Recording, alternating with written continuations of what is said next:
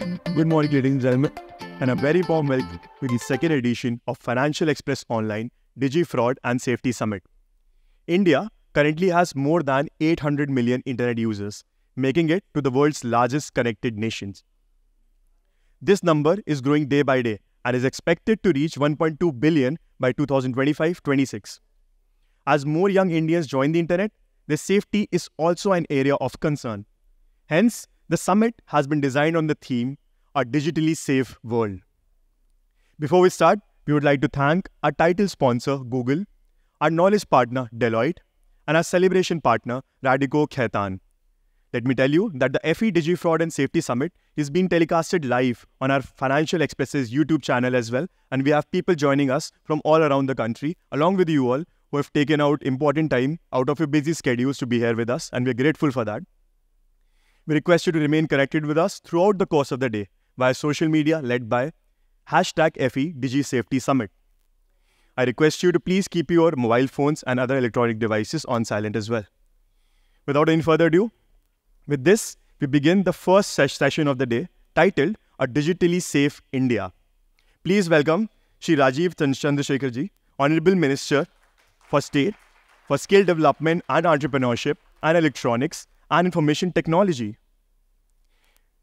He'll be having a fireside chat with Mr. Anil Sasi, Soumyarendra Barik from the Indian Express. Please welcome our other guests up on the stage. You've taken up this role at a very crucial juncture in India's technology story when we're seeing unprecedented growth in terms of our connectivity across the country, but also we are faced with very pertinent problems that come up as we decide at exponential rate the way that India has done the last few years. In that context, of course, you've been working, we've had our first privacy law after several years of discussion and debate. It's up for discussion about how the industry feels about it, how the users feel about it. We're also working on overhauling the larger technology law, the Information Technology Act. We're also working on something about anonymized person data, etc. So you've spoken about this many times, specifically in the context of the Data Protection Bill, the DPDP Act, is that the first pointer that you set out with was to balance innovation and also user privacy.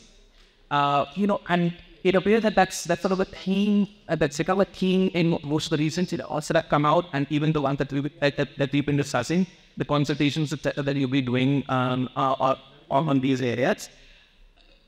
But for that point, when you are balancing, say, national security, you're balancing the need for innovation, and also when you're balancing for digital rights, it appears that the space for rights, many critics would say, is seeming to be shrinking a little bit because, you're prioritizing innovation, and of course, remains a very important issue. How would you respond to that? No, so I think, first of all, I think the perception that it's shrinking is certainly wrong. I would actually respond, Soumyarendra, in the following manner, that for the 30-odd years that we have recognized the power of the internet, we have been, to quote a phrase that I just recently learned, we've been techno-optimists. So we have essentially celebrated the power of technology in general and internet to do good, and have woken up belatedly to the problems that the tech and the same internet also represent in terms of criminality and harms. So if today we are making a correction in that techno-optimism and saying that we don't need to regulate and therefore let it just grow, and innovation should just grow as much as possible, we have certainly changed significantly. The thought process has changed, certainly in the government of India, certainly in many governments around the world that are also talking about safety and trust. So that's point number one. However, I think to now say that call for safety and trust is infringing on any other right that existed pre that, I think is to read this wrong, because safety and trust is not something that the government is doing for itself. It is doing for the vast majority of the users of tech and internet. It is as much a right. Law and order and safety and trust is as much a right on cyberspace and on the internet as freedom of speech is or freedom of anything is. So I think we have to understand that the pendulum has swung from being a free-for-all, eternally utopian, techno-optimist approach to tech and internet to evolving a balance between the need to innovate, the need to grow, as well as have very clearly rights for those who are citizens and digital nagriks on the internet. And I think that balance, India is in a sense leading the way and shaping the contours of that regulatory framework, if you want to call it that, more than any other country, because we certainly are the largest connected nation in the world. The largest single block of internet users is in India. So therefore, we have, in some sense, an obligation to do it even if others don't. So this overall of the digital, the regulatory architecture, that's certainly was due. It's quite archaic, and it's a great start to have made with the data protection bill. But one of the concerns that people raise is that the government has bestowed upon itself, very, very overarching sort of powers on how to regulate. And you've said earlier that the government cannot be compared with private entities. It has certain national security imperatives, etc. But in terms of striking the balance, or on things like the constitution of the Data Protection Board, the fact that the government has a fairly substantial role in the way it's constituted, just to take his question forward, has that balance been struck? I think it has, and I think also, while I say I think it has, I think we must also accept that this is a work in progress. There is nothing about the architecture that India is today putting into place that is final. It will continue to evolve, and we have certainly something that most other nations, certainly in our neighborhood, don't have, which is that we have a very proactive judiciary that will read down any trespass of the government into areas that go beyond 19.2. So I don't think we should worry about this. I think, we must recognize that we are going from almost a free-for-all, laissez-faire approach to innovation to some guardrails that are being put there that will protect citizens who are beneficiaries and users of tech and innovation, to later on this natural, let's say, tension between how far do these guardrails go without infringing on fundamental rights, without infringing on certain other rights that exist in the constitution or in the law. So, and that adjudication of that test that will get resolved increasingly as jurisprudence around the cyberspace develops. Anil, today we have a 22-year-old law which is essentially the jurisprudence that guides the internet. And it's an act that does not even mention the word internet. So I think we must be fairly confident that we will take these tentative steps in a particular direction which is slightly different from the past, and that those steps will also have challenges. Those will come up with unforeseen opportunities, challenges. But we must always have confidence that in India today, anybody, and as I was when I was an MP, I was busy in court regularly challenging Section 66, privacy is a fundamental right, that there will always be people who think that they should defend people's rights and citizens' rights, and whenever the government trespasses, the court will intervene.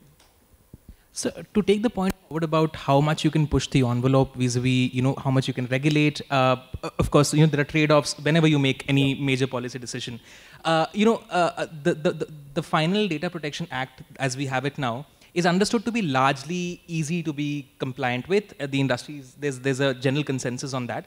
But the last thorn in the bush seems to be, the norms around consent framework for children. And since we're talking about, keeping young people safe on the internet, it appears that that is one provision where the companies seemingly have come out, asked for a longer period to sort of develop a framework, etc.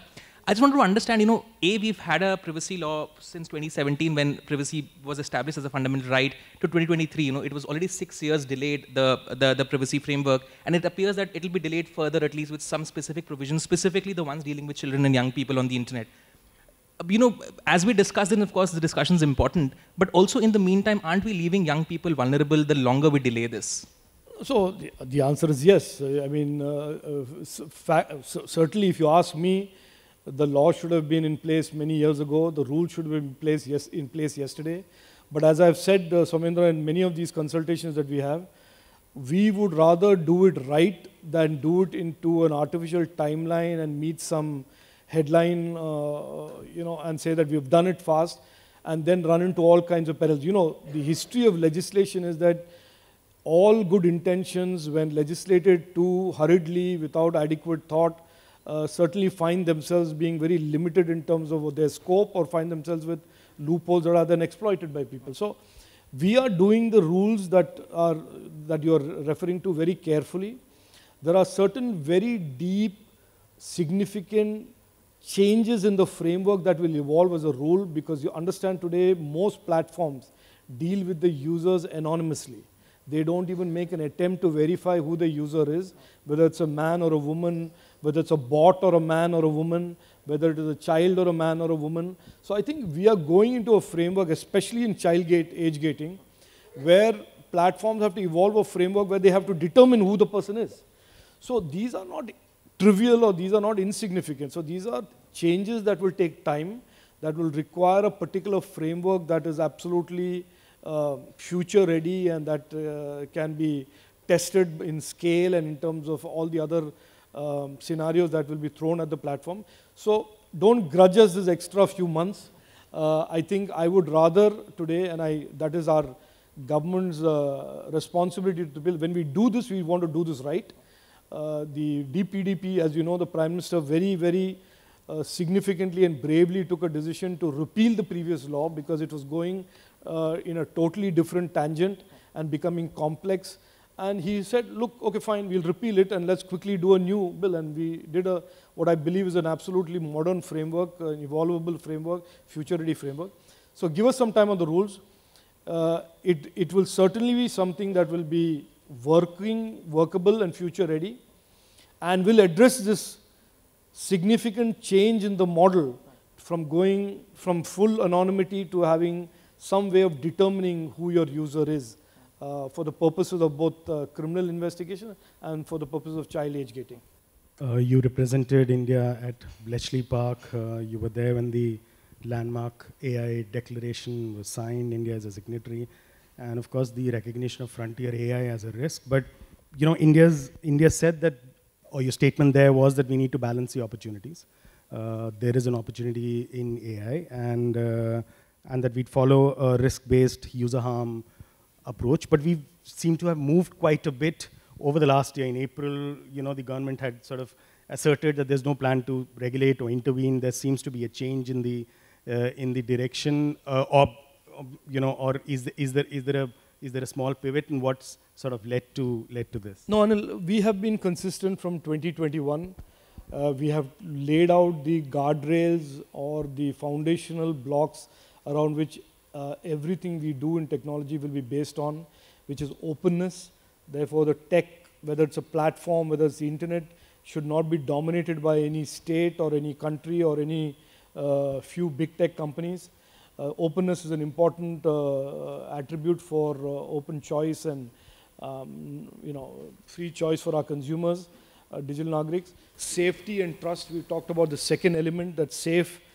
The internet, because there are 83 crore Indians today using the internet, then there will be 120, 130 crore Indians using it. Man, woman, old, young, rural, urban, literate, not so literate. We want the internet to be safe and trusted. That is an article of faith. It is a duty for us to our consumers and digital nagriks. And we want platforms to be legally accountable. These three broad principles we have espoused from 2021. It is the same framework that we take to AI. And as a matter of fact, I think the rest of the world is catching up. And the AI Safety Summit in Bletchley Park was essentially a readback of what we have been saying as a country and what the Prime Minister has been saying for the last 2 years, that we must learn how to harness technology for the good. Technology can do tremendous good for our people. It can create the kind of empowerment that nothing else can.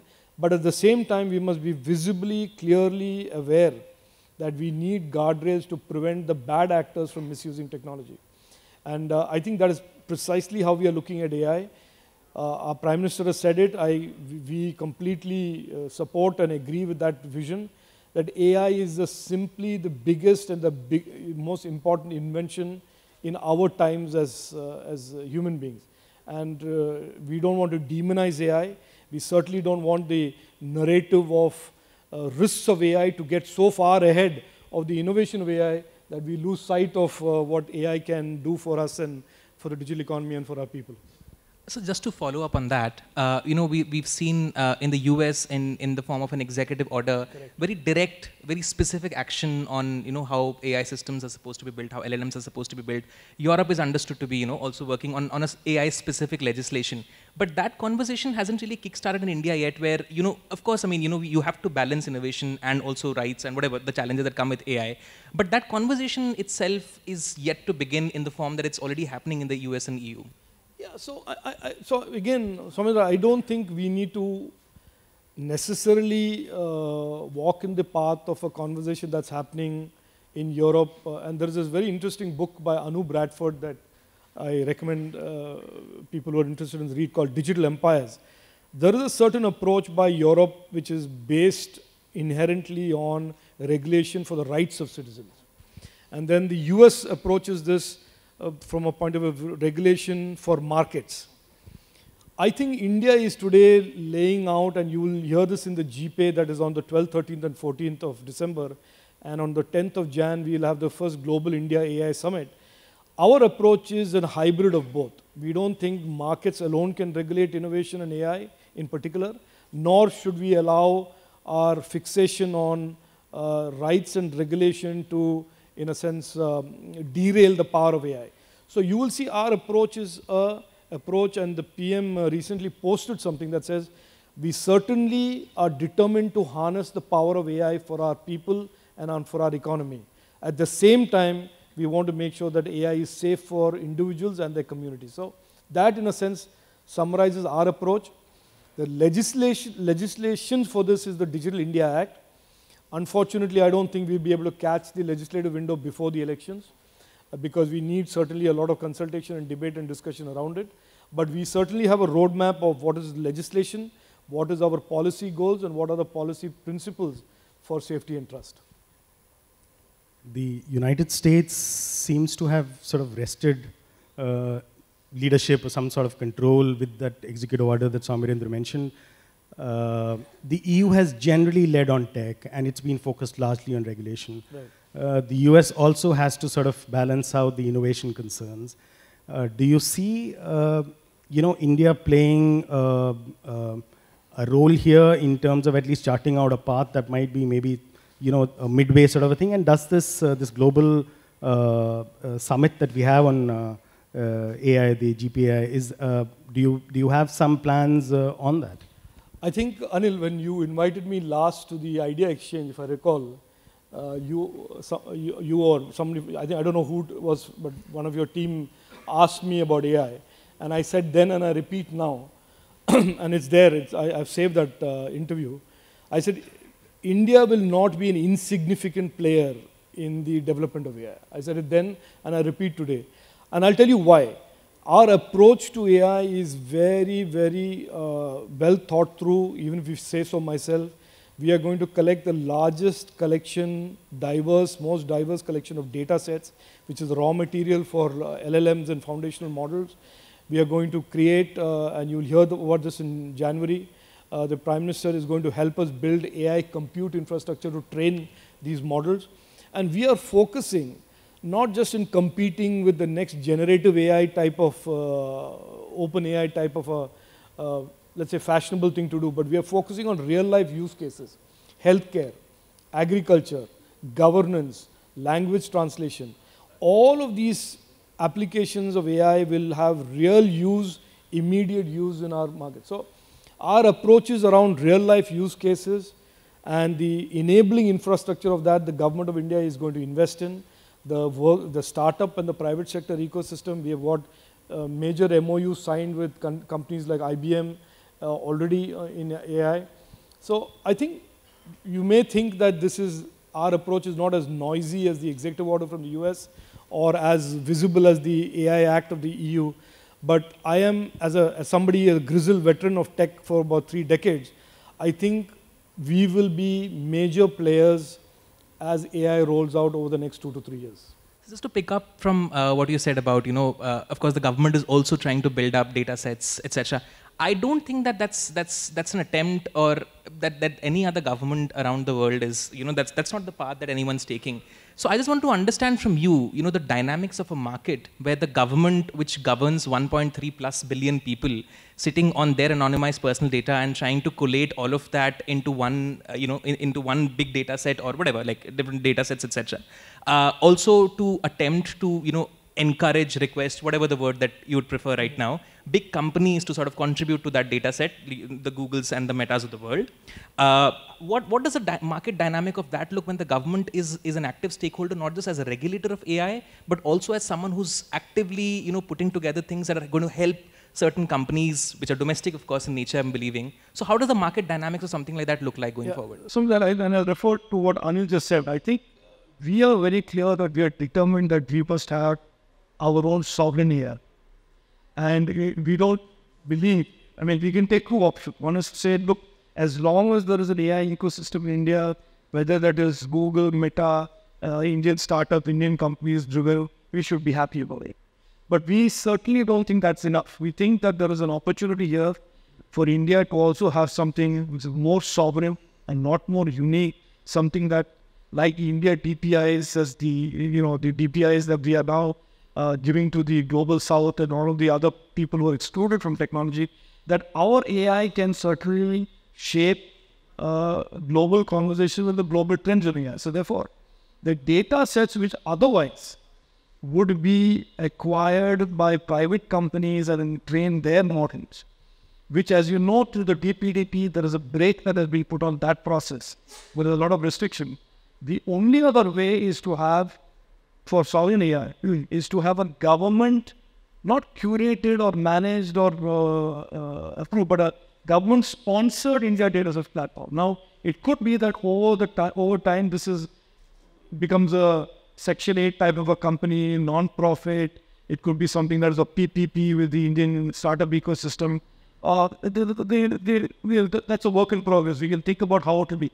But certainly don't consider this as the government of India sort of collecting data and saying, I'll give it to you and I will not give it to you, or I'll give it to you and I will not give it. That's certainly not the intention. We think data is certainly, as especially anonymized personal data, is certainly going to be fuel to power AI innovation. We want to maximize and therefore enable the maximization of the collection of the data sets and their availability to our ecosystem to create sovereign AI models and sovereign LLM and foundation models. So on deep fakes, you've suddenly seen this debate now, picking pace, and obviously there's an extension of artificial intelligence in terms of how it comes to to be using tools that probably anybody can read. How do you see regulation in that space? Would it be part of the larger AI architecture that we're working towards? And in the run-up to the elections, is that a concern? So, Anil, we have, if you follow what we've been saying, we have been talking about these harms on the internet for some time, and therefore safety and trust that we've kept advocating, evangelizing. I'm actually very pleased today that the awareness of these issues, the challenges of the internet, is far higher than, let's say, when I started battling privacy in 2012. And I just want to refresh everybody's memory that when I first raised that privacy is an important right for digital citizens, there was huge pushback from everybody saying that this is a very intellectual and elite concept. If you fast forward to over the last decade, it is certainly clear, and a lot of questions or points around, that today people are much more aware of their digital rights as well as any other right. So I think the fact that deep fakes is now understood, and the Honorable Prime Minister did us all a great service by highlighting that, is a huge threat to individual liberty, to communities, to societies, to families, as misinformation has been, and I have pointed out in the past, that this is really taking misinformation and taking it to a factor of 1,000, 1 million. So it is misinformation plus AI equals deep fakes, and makes it much more difficult to discern. And it plays to a trend, which is consumption of video. Earlier, it was misinformation, text, people would read it. Most people are consuming Insta and Reels and so on and so forth. It's a photo that is just between them. Politically consumer. But this is becoming a serious threat. There have been excellent coverage by Indian Express and other papers about the problem. We are approaching this as essentially seeking absolutely zero gap violation, totally zero tolerance violation by the platform. I had a reasonably angry meeting with the platforms, I'll call it angry, recently on the 24th. And I told them, look, have you forgotten to read English? Because in the rules it says under Rule 31B5, and you are not supposed to have misinformation. You are not supposed to have patently false information on the platform, or you risk being prosecuted and losing safe harbor. Now, we are going an extra mile, and we will create in-app grievance reporting and harm reporting. We are basically also talking about ensuring that they educate their users more and more about the 11 no-go areas of content. So if I'm a user of a platform and I log in, at the time of login, it should be very clear the terms of use should say, these 11 things you cannot do on my web. I'll keep repeating and reminding users so that behavioral changes we can expect from me users. And if all of that doesn't work, then I think finally, if people persist on violating the law, that the law should be applied to them, and we will make it very, very difficult for people to violate the law and continue to be platforms in India. We will certainly create the necessary deterrence and disincentives for that. If necessary, down the road, like I said, with BIA or any other regulation that is required, we will enact. But we consider this an important challenge, not just to politics and electoral dynamics, but also to the larger safety and trust of our users and digital knowledge. Sir, for a moment, I'd urge you to put on your, you've been a technologist for a very long time, and now you've been a lawmaker for a while. I'd urge you to put on both the hats at the same time, and also as an observer of technology, and also as an active user of technology. Of course, no discussion about online safety would ever be complete without encryption or talking about encryption, right? As the roles that you played in your life so far, what do you say is the future of encryption? There is a tussle, and it seems that companies have, that is one line where the companies have drawn a very hard line. Basically, that breaking encryption or crossing encryption in a way that doesn't suffice for them is something that they don't want to compromise on at all. We've seen that, started from the Apple case in the US, etc. And of course, the conversation that we've had in India here with WhatsApp, Meta, etc. So what do you say is the future of encryption? Is the tussle going to continue, or are governments going to have the way with black box? So first of all, let me clarify, I wear both the hats all the time, so that I never take off these hats. Look, there are a number of things in the normal of tech that are going to have to be revisited, relooked at, and examined again. One is, for example, very base level is the anonymous use of platforms, especially in the context of illegality. How does anonymity and violation of law coexist? Can they coexist? So that is number one. We have attempted something to the first originator and traceability provision. So that is not allowed. Second is, and this is, again, I'm tapping with three very fundamental things. The second is the safe harbor concept. There is a feeling amongst platforms, which has been, I've attempted to disabuse, that the safe harbor is some sort of an absolute right. And we have now evolved a framework that makes it extremely conditional about them doing the right thing vis-a-vis content on the platform. So this is the second thing that needs a debate and discussion, and we think we'll have it during the DIA consultation. The third is this issue of privacy versus lawful interception, which has always been a framework for all democracies in the world, which is lawful interception in the aid of national security, terrorism, is something that governments around the world have always used in the past. So how do we square on these two things in the internet space? I don't have an answer for that. I certainly, depending on how you pose the question, I will be in favor of encryption to protect the consumers and citizens' privacy. On the other hand, I recognize that we live in a world where terrorism, as we've seen recently, rears its head and poses a real danger to people. So how do we square up these two seeming contradictions? I think we need to talk this. But I don't think it is simply anymore about, oh, I have safe harbor because I'm not a publisher, done with. I will have anonymous users because that protects their privacy, not possible.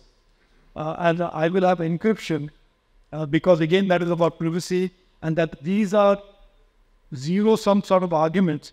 I don't think that is the world we live in. We need to now have some sort of a conversation around a new normal around these 3 points. What that normal is, I am not in a position to predict. I think we're pretty much out of time. So, I'd like to thank you for taking us through, frankly, as always, through some of these really fundamental issues and somewhat contentious topics as well. Thank you for taking our time. Thank you, Anil. Thank you so much. Thank you very much.